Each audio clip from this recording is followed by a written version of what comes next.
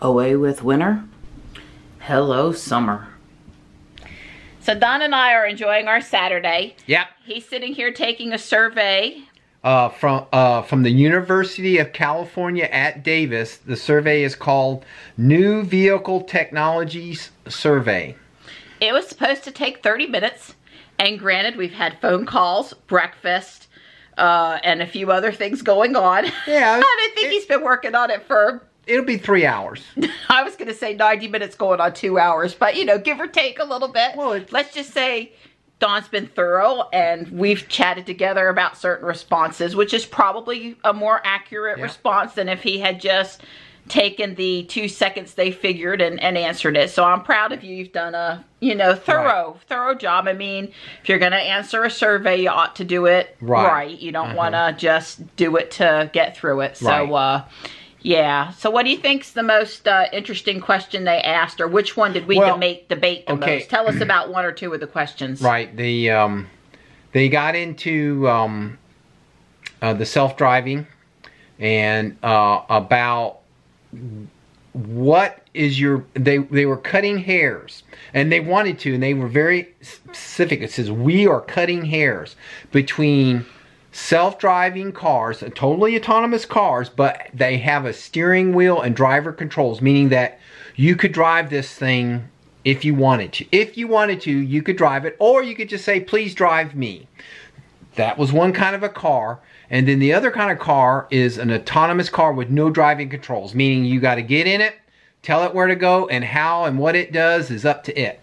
And they were cutting hairs between those two, asking you the question, you know, in this case, in that case, like, how much more would you pay for a car with driving controls that was autonomous versus a car that was autonomous without driving controls? Have you ever thought about it? How much more would you pay to have those controls? Would you pay more? It's a funny question since you've never had a car without controls. Right. Would you be more likely to take a ride-sharing service if there was an autonomous car with driving controls but no driver versus a autonomous car with driverless car with no controls? Stuff like that. I mean, they were, and I'm not talking one question. I'm talking probably 25 questions. You know, shades of gray between those. And one of the things that helped Marianne, we discussed all this stuff. One of the things that we came to realize was we, as a household, Mary and I, are very unlikely to ever be willing to buy a autonomous car with no driving controls. I want a steering wheel. We both enjoy driving enough that, you know, we certainly, you know, I want to get on the interstate and say, take me to Atlanta, and I'm going to dive down and read my book or watch my DVD or whatever. Take a nap. I totally want that. But you know, sometimes when Mary and I, we take these drives through here or there, I like driving the car. So I definitely want the steering controls. And so I actually put down I'd pay more. And well, we basically realized we don't want a car without driving controls, because what happens if you, and again, this is you own the car, and we're in our driveway here. Is there really going to be an autonomous car that's going to go down our driveway? Or are we going to have our iPad or our phone out and using our phone or iPad at 1 mile per hour navigate our driveway? And we're going to have to do that every day? Every time we use it? Maybe the first 10 times? Don't know. So I'm just saying, you know, I would just as soon get my car out, you know, drive it out my garage, back it out, you know, do all that stuff, and then turn it and say, okay, now take me to North Raleigh. You know, I guess so. I just want to be able to take off and leave all the other cars at the traffic light. Right, Marianne wants to accelerate. I mean, yeah, I mean, how am I supposed to just give up that thrill of acceleration to the car? You know, that would be so boring. And the other 100% of the time. And the other thing is, they didn't differentiate between self-driving electric cars and self-driving gas cars. And they asked for feedback on the survey, and I said that, you know, they're not mutually exclusive. You should have, you know, they did all these shades of gray They should have done that shade. They should have added that shade of gray. I am more likely to pick a car sharing service. And they ask a lot of questions on those cutting those fine things between driverless on-demand driverless cars with no steering controls and a driverless car with steering controls on demand. You know, I'm more likely to pick a car service, irrelevant if it's driving or not, if it has electric cars versus gasoline cars. Or a rental car company or whatever. All those things. So I think that they missed that, how important, how much from a buying decision or choosing whether to use a service or not. To me, if it's electric, that's a plus. I'm more likely to use it. And if it's gasoline or diesel, I'm less likely to use it. And they did ask the question about, well, you know, are you opposed to sharing a ride in a ride-sharing service, autonomous, driverless, you know, do you want to share, stuff like that? They did ask. So overall, I mean, you could tell this was definitely an academic survey. Somebody put a lot of, or a committee put a lot of work into it. There were a couple questions that I felt like they could have clarified. They got into the policy questions, and, you know, different people coming from different backgrounds are going to read that question different, and I think they're going to get inconsistent answers based on your background. They ask us what kind of cars they have, and like one of the things that I felt they missed is, because I am taking the survey, but I'm not the primary driver of our Tesla. They asked me about my commute. They never asked me about Marianne's commute in the Tesla, and the questions were focused on the way I use my Scion, because that's the car that I commute with. And so I think from that point of view, because they, you know, they didn't pick, they should have picked the Tesla, but I don't know I have no idea why they chose to pick the Scion. Because they asked us which person was the primary driver, and I guess because Marianne was the primary driver of the Honda and the Tesla, and I'm the primary driver of the GMC and the Scion, they just said, oh, well, I'm just going to ask you about the Scion or the GMC. They never considered it, you know, Marianne. So I felt that was a little bad, because it would have been, because they kept talking household, so it would have fit. Said, you know, for the car that drives the most miles, because they asked me how many miles we drove each car. For this big car that, you know, which is the Tesla, I mean, we're pushing 25,000 miles on that thing now, and that's less than a year. You know, it just made more sense. So I guess that from that standpoint, I'm trying to give them that feedback, because they did ask for that feedback, that they probably ought to pick the big commute car, because that would be the one. You know, replacing the Scion, well, maybe that would be true. I could replace the Scion with a self-driving car, an autonomous ride-sharing car, quicker than I could replace the Tesla. So maybe they know more about this than I gave them credit for. I don't know. I just think they missed it there. So one of the other questions that Don asked me, because they asked him, was how likely were we to use an autonomous ride-sharing service? Well, considering that we have 4 cars for currently 2 drivers, yeah, we're not likely, and also considering that they would want us to pay more for that service than we're willing to pay. Like, it would have to be so cheap, you know, that it would just be, you know, easy for us to make that decision. And then on top of enjoying the drive and the convenience of right this second I decide I'm going someplace and I don't have to wait for a car to show up. I mean, even honestly for me, waiting an extra 5 or 10 minutes, I got to get to Taekwondo and I'm going to like call some service and wait for it to show up. I'm just not, it's probably not gonna happen. So we basically determined the chances of us using a autonomous ride sharing service are really slim.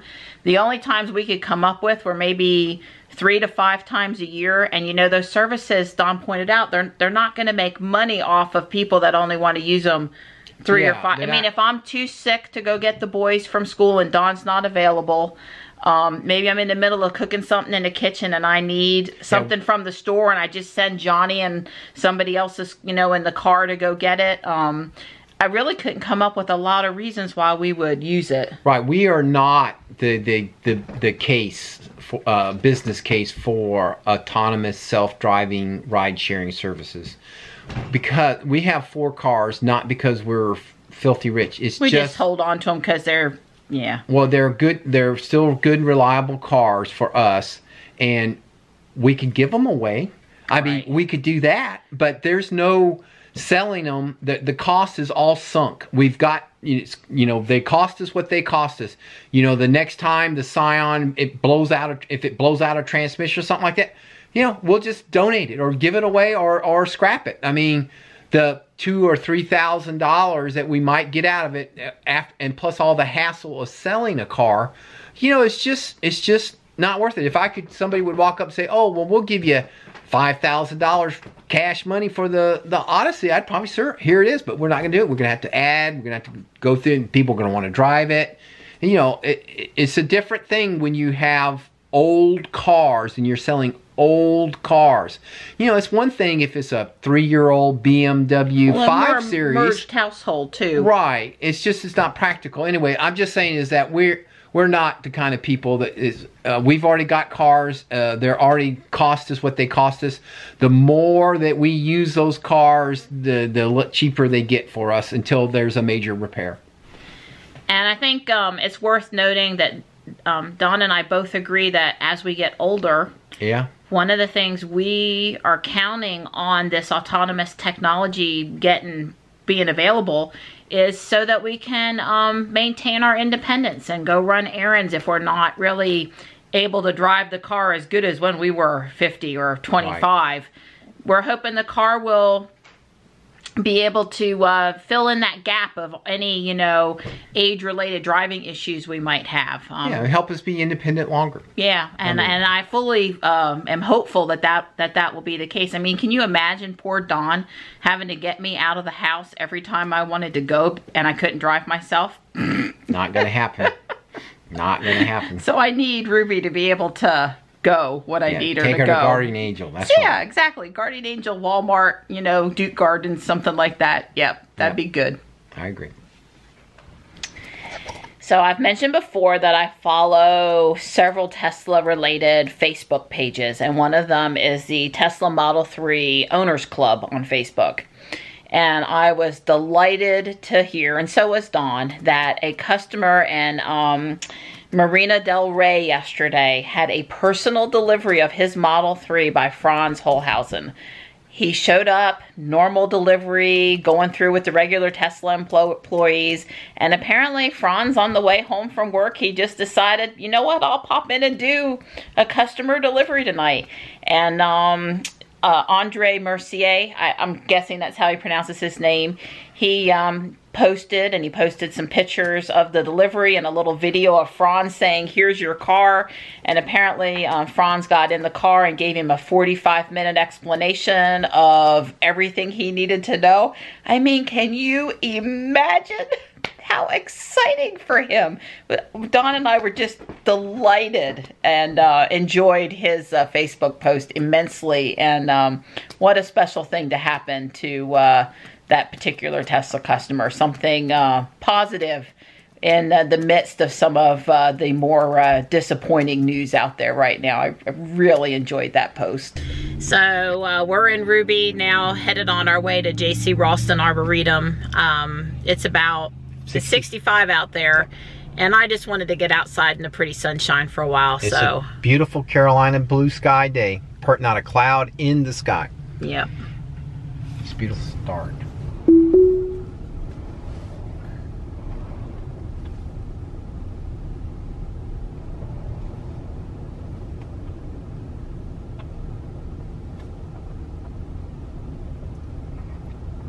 They've improved Autopark. She knew exactly what I was doing.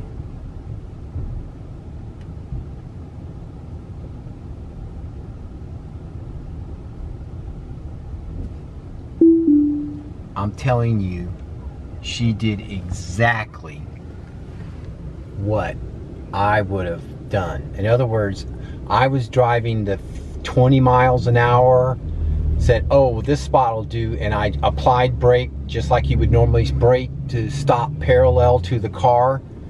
And when I stopped parallel to the car, or even with the car in front, where if I was going to parallel park, where I would have started my parallel park with, I put it in reverse, and all of a sudden the parking assist screen popped up. There was no delay. I mean, it was bang, and we hit start, and it faster than I could have done it. And she parked us. It was really quick, and you can see we're a nice space from the car in front of us here. I'm going to open my door, and we're a perfect space from the curb. Yeah. The key thing I'm trying to say is, in prior releases of Autopark, it wasn't quite as quick. You had to like watch for the P symbol, and when the P symbol appeared, you could stop and do Autopark. But it was like I stopped, then the P symbol. It's like she saw it when I went by, and she told me I saw it too. In other words, I saw the parking place, and the car says, I saw it too, Don. I'll park there for you. And just like I mean, I'm dumbfounded. That was just like, it was very smooth. It was like intuitive, exactly the way no improvement required.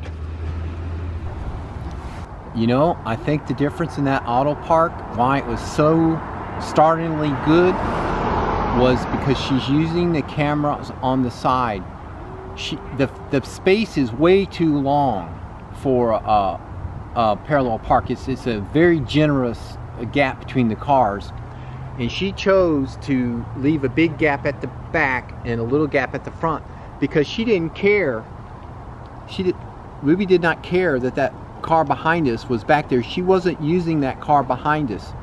She was using the car that we pulled up next to, her rear view camera, and saw all that space. This is, I can get into that. That's my hypothesis. Well, the first thing we were greeted to was this really nice, fully budded out Japanese maple. Yeah, very pretty. The way they've trained it inside here, it's just gorgeous. So our trip to the Arboretum last year is what inspired us to get the Japanese red maples that we got last spring, and ours are doing good. And we're just reminded out here today that there are so many varieties here and that they're just gorgeous. Here's a very nicely trained red bud. I'm basically keeping Don from his run today, so he's making sure he gets his 10,000 steps while we're out here. We got our I'm gonna have to work on mine then a little bit. I was surprised to learn that these beautiful yellow flowers are a type of tulip. They're called a tinka tulip. One of the more interesting structures at the Arboretum is this little building that has bathrooms in it and a really cool weather vane on top. This is a bonfire peach, or a Prunus persica. There's a lot of shade in the Arboretum, and they do have a lot of Helleborus planted as well. Yeah. The sun is just awesome on this Japanese red maple here. The leaves are glowing. Protection? Art? I'm not sure. Interesting. This is an outdoor classroom area that they built last year. No classrooms currently going on, but it's cool. This section here is a rose garden, and it was added last year as well. Phlox is actually my favorite flower of Easter, spring. In all my visits to the Arboretum, the only thing I think is missing is a few more traditional tulips. If you look really hard, way at the back, you'll find a couple, and that's about it. So they do have an Easter egg event in the Arboretum. You're supposed to find these eggs and I think lift up the letter, or look on the back of the letter, or I don't know, something. Make note of the letter. Anyway, it spells a word. There's a game for kids to play.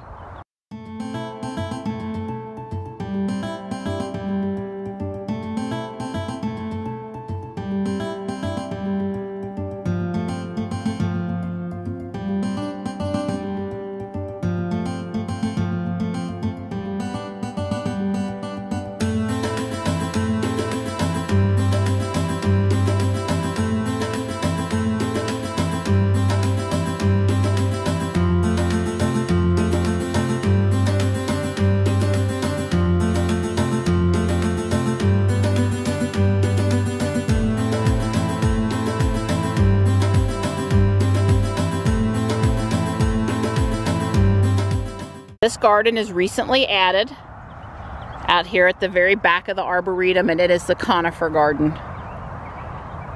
They want to know if you're cuckoo for conifers, and they have a little pamphlet to help you make identifications out here. They do have this nice open area for families to picnic, and when they host events, they're out here on this lawn portion. I'm not sure if this section has a name, but there are a lot of hydrangeas and azaleas in here.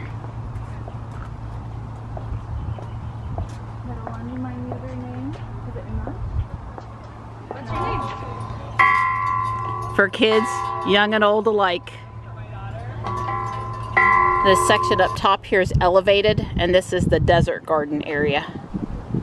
What a beautiful blue spruce. I'm impressed that they're able to keep it alive here. Usually they don't like the warm Carolina summers. My best guess is that the Easter eggs spell spring. So I talked Donnie into getting me this little plant. It is a little imp, or a Abuleton megapotamic. It's some sort of a flowering maple, and it has these really pretty little flowers. I picked one that's getting ready to open. So I'm excited. It can be a container plant for a while. It's kind of little to plant it out in the ground. It says it grows to 3 foot, and it's bushy. The Arboretum last year or the year before put in this really impressive gate. I'm just hanging around waiting for my girl to take all her pictures. That could be a while. Yes, Merv. Trust me. I love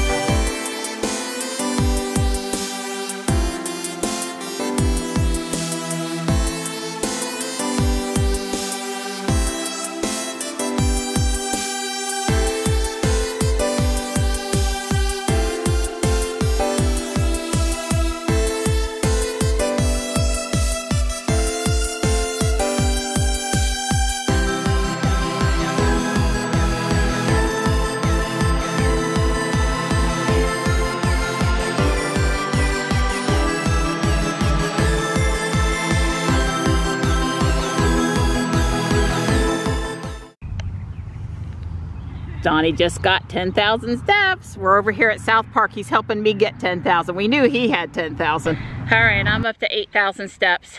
Don was a really good sport. We walked a mile over here. I got 13,100. Now I'm gonna go home and feed him. So Don is now testing autopilot on this very curved road. We know enough to pull her out if there's somebody coming in this tight curve. We wouldn't do that, but without anybody here, we're sort of trying to teach it. Ah, there's a car. All right, Don took control.